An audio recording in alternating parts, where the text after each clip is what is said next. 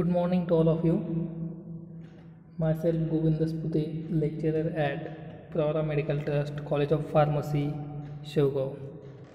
Dear friends, my subject is pharmaceutics second, and under this subject we learn about chapter sterile dosage forms for second year D.pharmacy students.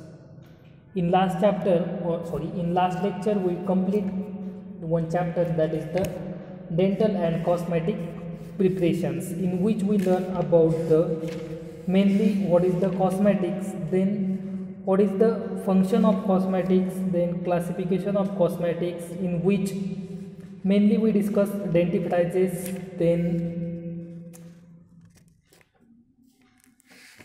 tooth powders, then toothpaste, liquid dentifrices, then facial cosmetic. Under facial cosmetic, face powder, compact face powder, ridges, cold cream, cleansing cream, vanishing cream, foundation cream, moisturizing cream.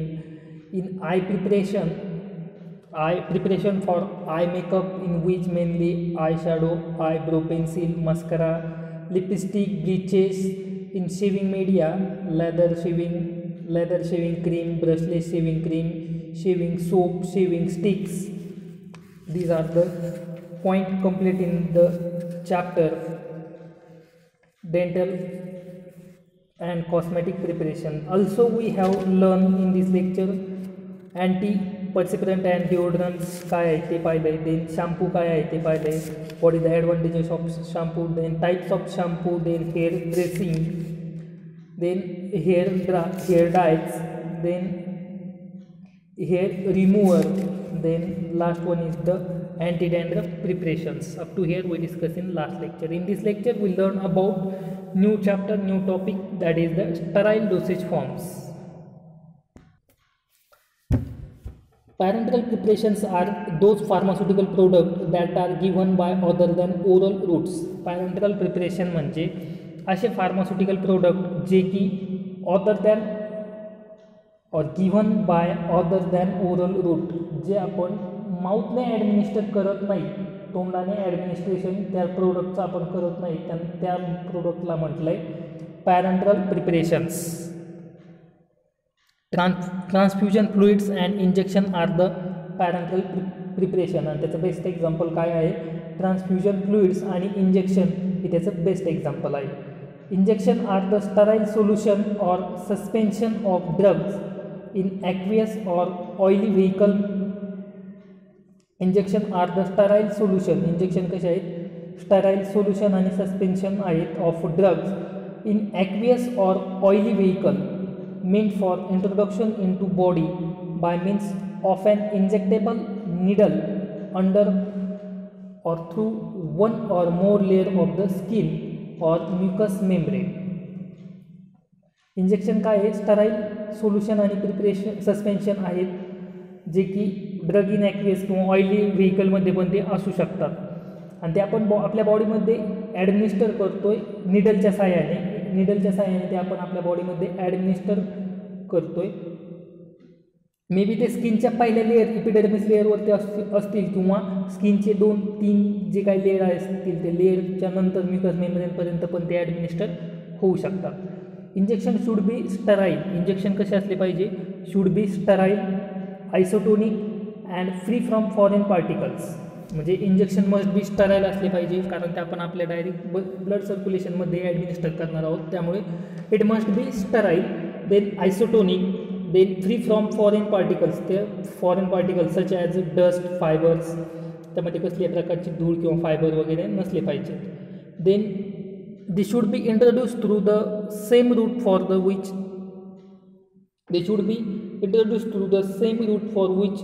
They are intended. म्हणजे ते काय करायचं आहे, आपल्याला त्याच रूटने administer करायचे ज्या ठिकाणी ते इंटेंडेड आहेत, ते ज्यांची गरज आहे. For example, an oily suspension main for intramuscular injection may be very dangerous if it is ॲडमिनिस्टर्ड intravenous injection. म्हणजे काय की जे इंजेक्शन ज्या लेअरला द्यायचं ठरवलेलं आहे किंवा ज्या लेअरला देणं योग्य आहे त्याच लेअरमध्ये ते द्यायचं. मग त्याचं एक्झाम्पल काय त्यांनी काय सांगितलं की ऑइली सस्पेन्शन इंट्रामस्क्युलर इंजेक्शननेच द्यायचं आहे. पण जर ऑइली सस्पेन्शन इंट्राव्हेनस गेले तर that is the very harmful, ते एकदम डेंजरस होऊ शकतं. समजलं आहे? म्हणजे इंट्रामस्क्युलर द्यायचं सांगितलं ते इंट्रामस्क्युलरच इंजेक्शन गेलं पाहिजे, इंट्राव्हेनस द्यायचं सांगितलं ते इंट्राव्हेनस इंजेक्शन गेलं पाहिजे. Similarly those potent drugs which are required to be given through intramuscular injection may prove very fatal if it is given by intravenous route. म्हणजे जे त्या पद्धतीने पोटेंट ड्रग कसे देणं गरजेचं आहे, इंट्रामस्क्युलर इंजेक्शनने देणं गरजेचं आहे. आणि पोटेंट ड्रग पण जर इंट्राव्हेनस गेले इट इज व्हेरी हार्मफुल और it is very dangerous to particular patient. Then advantages of parental preparation. Parental प्रिपरेशनचे advantages काय सांगितले त्यांनी की onset of action is quick, थेरपॅटिक action अगदी फास्ट, काही तासामध्ये किंवा काही मिनिटामध्ये म्हटलं तरी चालेल, अगदी थेरपॅटिक ॲक्शन पाहिजे तेवढी fast. Then the drugs which can not be administer bye orally और oral route can be administer by this route of administration. जे ड्रग आपण ओरल रूटने देऊ शकत नाही ते ड्रग आपण पॅरेंटल रूटने देऊ शकतो. म्हणजे किंवा जे ड्रग त्याला अगदी अनप्लिझंट सेंट आहे किंवा अगदी कडू टेस्ट आहे असे ड्रग आपण कसे देऊ शकतो, oral route of parental route of ॲडमिनिस्ट्रेशनने देऊ शकतो. पॅरेंटल रूट ऑफ ॲडमिनिस्ट्रेशन म्हणजे काय, दुसरं तिसरं काही नाही की थोडक्यात इंजेक्शन आणि saline, that is the parental route of ॲडमिनिस्ट्रेशन्स. Then the patient who are omitting और unconscious can not take drug by oral route. असे पेशंट जे की अनकॉन्शियस म्हणजे ज्यांना खूप वॉमिटिंग होते, ज्यांना खूप उलट्या वगैरे होतात, ते खूप अनकॉन्शियस फील करतात, म्हणजे ते ओरल रूट ऑफ ॲडमिनिस्ट्रेशनने ड्रग घेतल्याने त्यांना खूप सारा त्रास होतो. तर अशा पेशंटसाठी आपण काय करू शकतो, त्यांना या पद्धतीने किंवा पॅरेंटल रूट ऑफ ॲडमिनिस्ट्रेशनचा यूज करू शकतो. Then the drug action can be prolong bye modified the formulation. Drug action prolong असेल तर ते आपण फॉर्म्युलेशननुसार मॉडिफाय पण करू शकतो. Then transfusion fluids containing न्यूट्रिटिव्स like glucose, electrolytes such as sodium chloride वगैरे पण आपण या रूटने देऊ शकतो. म्हणजे जे काही ट्रान्सफ्युजन फ्लुइड्समध्ये आहे जसं की ग्लुकोज, इलेक्ट्रोलाइट्स असतील ते पण आपण पॅरेंटल रूट ऑफ ॲडमिनिस्ट्रेशनने एखाद्या पेशंटला ॲडमिनिस्टर करू शकतो. Then disadvantages of parental suspension. Advantages समजले, onset of action is quick, the drug which can not be administer by oral route can be administer by this route means by parental route. Then the patient who have omitting or unconscious cannot take drug by oral route. In such cases the drug can be administered by this parenteral route of administration. The drug action can be prolonged by modifying the formulation. Then the transfusion fluid containing nutritives like glucose, electrolytes such as sodium chloride can be given this parenteral route of administration. Then disadvantages of parenteral preparation, in which injection causes pain at the site of ejection. Injection काय करतं आहे, अगदी painful आहे. म्हणजे सगळ्यात अगोदर याचा सगळ्यात डिसॲडव्हान्टेज काय आहे, पेनफुल प्रोसेस आहे, ॲडमिनिस्ट्रेशन पेनफुल आहे. त्यानंतर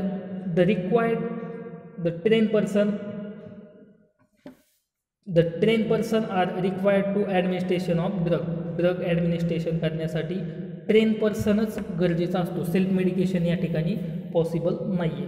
म्हणजे जसं टॅबलेट आपण स्वतः घेऊ शकतो तसं इंजेक्शन स्वतः घेऊ शकतो का, नाही. तर इंजेक्शन घेण्यासाठी ट्रेन पर्सनचीच गरज भासते. त्यानंतर the administration of a drug through wrong route of injection may prove to fatal. जर ड्रगचं ॲडमिनिस्ट्रेशन रॉंग रूटने जर गेलं तर that is the very harmful, very dangerous to पेशंटला ते खूप हार्मफुल किंवा खूप डेंजरस असेल. It is difficult to save a patient when overdose is given. जर चुकून डॉक्टरकडून ओव्हरडोस गेला तर त्या पेशंटला वाचवणं अगदी डिफिकल्ट आहे, खूप सारा अवघड आहे. वी कांट रिकॉल द ड्रगला आपण पुन्हा रिटर्न बोलू शकत नाही किंवा रिटर्न ड्रग घेऊ शकत नाही. There are chances of sensitivity reaction or allergic reaction of a drug by an individual. त्यानंतर इंजेक्शन घेतल्याच्या नंतर काहींना ॲलर्जिक रिॲक्शन होण्याचे किंवा सेन्सिटिव्हिटी रिॲक्शन होण्याचे चान्सेस पण काही प्रमाणामध्ये आहेत. दिस reaction R sometimes very fatal, lead to death. आणि काही वेळेस या ॲलर्जिक रिॲक्शनमुळे कुणाची डेथ पण होऊ शकते. These R the disadvantages of parental preparation such as injection cause pen at the site of injection. The trained person are required to administer the drugs. The administration of a drug through a wrong route of injection may prove to fatal. It is difficult to save a patient when overdose is given. There are chances of sensitivity reaction or allergic reaction of a drug by any individual. These reactions are sometimes very fatal and lead to death. These are the advantages and disadvantages of parenteral route. Then route of administration of parenteral products. The various route of administration of parenteral preparation are available. We can see on the slide वरती आपण तुम्ही पाहू शकता की parental route of ॲडमिनिस्ट्रेशनचे 11 प्रकार त्यांनी सांगितलेले आहेत. फर्स्ट वन इंट्राडर्मल, त्यालाच म्हटलं आहे इंट्राक्युटेनियस इंजेक्शन. हायपोडर्मिस सबक्युटेनियस इंजेक्शन, त्यालाच इंट्राडर्मललाच म्हटलं आहे इंट्राक्युटेनियस, हायपोडर्मिसलाच म्हटलं आहे सबक्युटेनियस. Intravenous injection, intramuscular injection, intra arterial injection, इंट्राकार्डियाक injection, इंट्राॲरेथिकल injection, इंट्रासिस्टर्नल injection, पेरिड्युरल injection, intra आर्टिक्युलर injection, intracerebral injections. These R the 11 types to administer the parental product. Parental product बॉडीमध्ये administer करण्याचे त्यांनी 11 प्रकार सांगितलेत, 11 वे सांगितलेत. इंट्राडर्मललाच म्हटलं आहे इंट्राक्युटेनियस, हायपोडर्मिसलाच म्हटलं आहे सबक्युटेनियस, intravenous, intramuscular, इंट्राआर्टेरियल, इंट्राकार्डियाक, इंट्राॲथिकल, इंट्रासिस्टर्नल, then पेरिड्युरल, then इंट्राआर्टिक्युलर and intracerebral. Intracerebral R the use for the administration of the parenteral products, in which intradermal आणि इंट्राक्युटेनियस इंजेक्शनमध्ये त्यांनी काय सांगितलं, these R given in between dermis and epidermis. Intradermal किंवा इंट्राक्युटेनियस इंजेक्शन कुठं देतो आपण, डर्मिस लेअर आणि epidermis लेअरच्या मध्ये देतो. ठीक आहे, dermis and epidermis layer. Skin of the left फोरेम is usually selected for giving the injection. Generally आपण बॅक साईडला लेफ्ट फोर आर्मवरती दंडावरती देतो, डाव्या साईडच्या दंडावरती आपण हे इंजेक्शन देतो. जनरली 0.1 ते 0.2 ml सोल्युशन यामध्ये असतं. किती 0.1 ते 0.2 ml सोल्युशन आपण इंट्राडर्मलने इंजेक्ट करू शकतो. The route is use for diagnostic purpose and for testing the sensitivity of the injectable. हा रूट डायग्नोस्टिक पर्पजसाठी किंवा सेन्सिटिव्हिटी चेक करण्या इंजेक्टेबलची सेन्सिटिव्हिटी चेक करण्यासाठी यूज केला जाऊ शकतो. समजलं आहे. इंट्राडर्मल इंजेक्शनलाच म्हटलं आहे इंट्राक्युटेनियस इंजेक्शन, आणि हे डर्मिस आणि इपिडर्मिसच्या मध्ये दिलं जातं. मे बी यामध्ये किती 0.1 ते 0.2 ml पॅरेंटल सोल्युशन असतात, जे की आपण इंजेक्ट करू शकतो. Then हायपोडर्मिस and सबक्युटेनियस इंजेक्शनमध्ये second one is the हायपोडर्मिस and सबक्युटेनियस injection. These are made under the skin into the subcutaneous tissue. हे डायरेक्टली स्किनच्या सबक्युटेनियस टिश्यूमध्ये ॲडमिनिस्टर करतात. याचं व्हॉल्यूम 1 ml किंवा 1 ml पेक्षा कमी असतं, 1 ml पर्यंत असू शकतं. आणि ह्याचं इंजेक्टेड इंटू द अप्पर आर्मवरती आपण हे देतो. दिस method is most popular route of. He method सगळ्यात पॉप्युलर मेथड आहे, कारण it is convenient for the patient and doctor, ही दोघांना पण इझी जाणारी मेथड आहे. समजलं आहे. हायपोडर्मिसलाच काय म्हटलं आहे, सबक्युटेनियस इंजेक्शन म्हटलं आहे. आणि हे कुठं ॲडमिनिस्टर केलं जातं, सबक्युटेनियस टिश्यूमध्ये.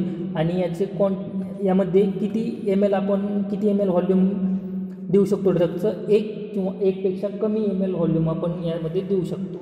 In third one, intramuscular injection. These injection are given into the muscular tissues. Intramuscular injection कुठं दिलं जातं, मस्क्युलर टिश्यूमध्ये दिलं जातं. The muscle of the shoulder, थाय और buttock R usually selected. Generally volume up to 2 ml, 2 ml पर्यंत इंट्रामस्क्युलरमध्ये, muscular टिश्यूमध्ये injection दिलं जातं इंट्रामस्क्युलर, आणि 2 ml पर्यंत व्हॉल्यूम त्यामध्ये ॲडमिनिस्टर करू शकतो. शुड नॉट एक्झिट 4 ml, म्हणजे एकाच साईडला आपण 4 ml पेक्षा जास्त किंवा 4 ml पर्यंत देऊ शकत नाही. 2-3 पर्यंत आपण 3 ml पर्यंत आपण ते इंजेक्टेड करू शकतो. Aqueous oily suspension, oil solution पण आपण या रूटने ॲडमिनिस्टर करू शकतो. ॲक्वियस सस्पेन्शन असतील, ऑइली सस्पेन्शन आणि ऑइल सोल्युशन पण आपण इंट्रामस्क्युलर रूटने ॲडमिनिस्टर करतो. ठीक आहे. इंट्राडर्मल अल्सो कॉल्ड इंट्राक्युटेनियस, कुठे दिलं जातं, डर्मिस आणि इपिडर्मिसमध्ये. हायपोडर्मिस अल्सो कॉल्ड सबक्युटेनियस इंजेक्शन, कुठं दिलं जातं, सबक्युटेनियस टिश्यूमध्ये. इंट्रामस्क्युलर कुठे दिलं जातं, मस्क्युलर टिश्यूमध्ये. देन इंट्राव्हेनस, त्याच्या नावातच आहे, injection R made in to the व्हेनमध्ये दिले जातं. Therefore introduce directly in to the blood stream, directly कुठे जातं, व्हेनमध्ये दिल्यामुळे डायरेक्टली ब्लडमध्ये जातं.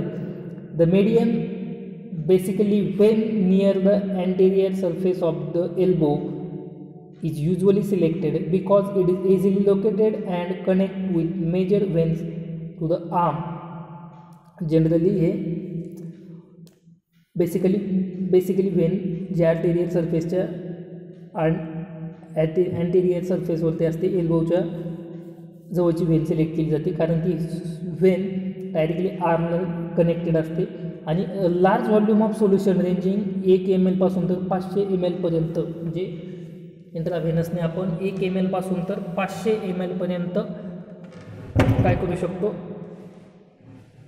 1 ml पासून तर 500 ml पर्यंत व्हॉल्यूम, ड्रगचं व्हॉल्यूम आपण ॲडमिनिस्टर करू शकतो.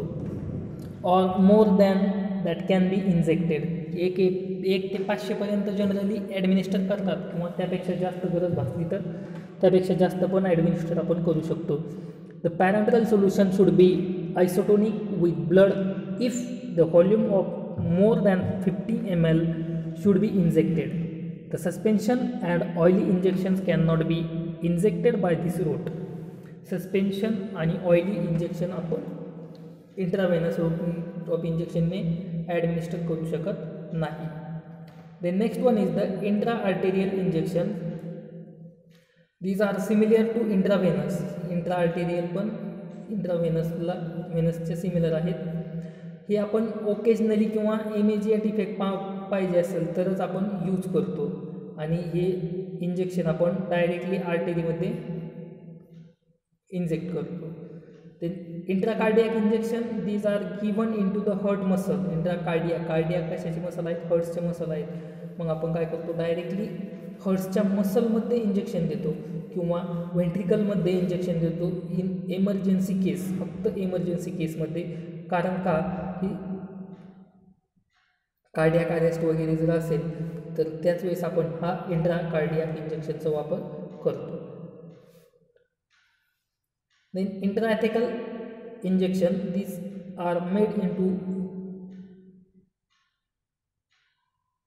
subarachnoid space that surround the spinal cord. This route is used giving spinal cord anesthesia. जर स्पायनल कॉर्डला काही इजा वगैरे असेल तर त्यावेळेस आपण हा रूट यूज करतो इंजेक्शन देण्यासाठी. Then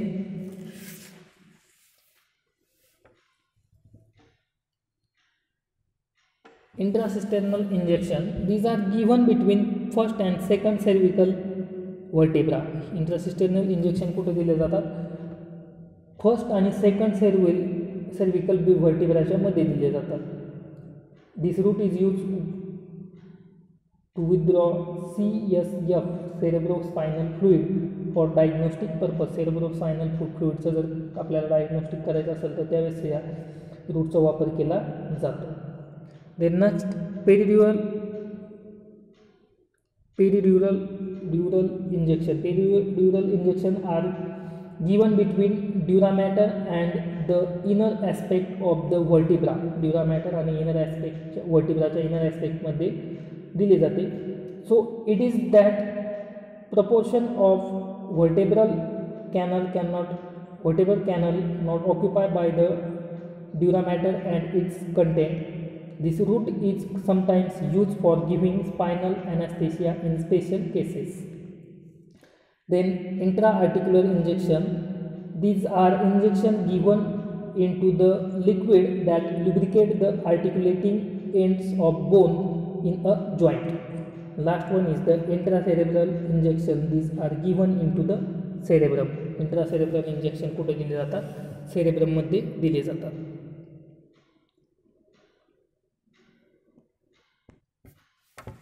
Then next one is the types of parenteral preparations.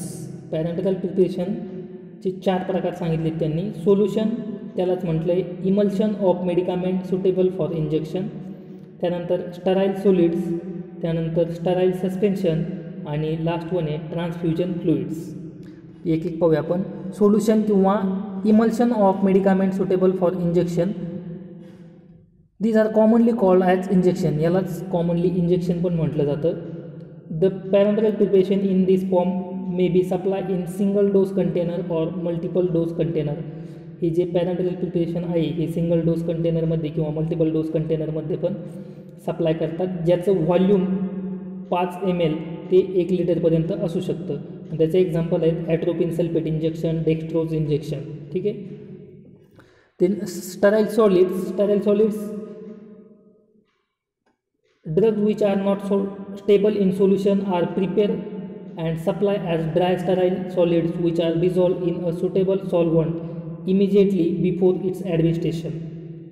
म्हणजे हे ॲडमिनिस्ट्रेशनच्या अगोदर हे ड्रग जे आहेत ते सोल्युशनमध्ये स्टेबल नसतात, पण ते तयार करतात आणि ड्राय फॉर्ममध्ये सप्लाय केले जातात आणि ज्यावेळेस ॲडमिनिस्टर करायचे त्यावेळेस हे एक सुटेबल सोल्युशनमध्ये मिक्स करतात आणि त्यानंतर ॲडमिनिस्टर केले जातात. आणि त्याचं एक्झाम्पल आहे बेन्झिल पेनिसिलिन जी सोडियम इंजेक्शन. त्याचं एक्झाम्पल काय आहे? बेन्झिल पेनिसिलिन जी सोडियम इंजेक्शन्स. समजलं आहे. सोल्युशनलाच काय म्हटलं आहे? कॉमनली इंजेक्शन म्हटलं आहे. त्याच्यामध्ये आपण 0.5 ते 1 लिटरपर्यंत इंजेक्ट करू शकतो व्हॉल्यूम. आणि त्याचं एक्झाम्पल आहे ॲट्रोपिन सल्फेट आणि इंजेक्शन आणि डेक्स्ट्रोज इंजेक्शन. स्टराईल सॉलिड्समध्ये काय असतं? ड्रग जे सोल्युशनमध्ये स्टेबल राहत नाही त्यामुळे ते ड्राय फॉर्ममध्ये अवेलेबल पॅक करून दिले जातात. त्यानंतर ते ज्यावेळेस ॲडमिनिस्टर करायचे त्यावेळेस ते प्रॉपर किंवा सुटेबल सोल्युशनमध्ये मिक्स करतात आणि ॲडमिनिस्टर करतात. त्याचं example बेन्झिल penicillin G sodium injection. Third one is the sterile suspension. These R the sterile suspension of drugs in suitable solvent which are administer bye intramuscular route. हे पण काय केले जातात? इंट्रामस्क्युलर रूटने देण्या अगोदर ते सुटेबल सॉल्वंटमध्ये मिक्स केले जातात.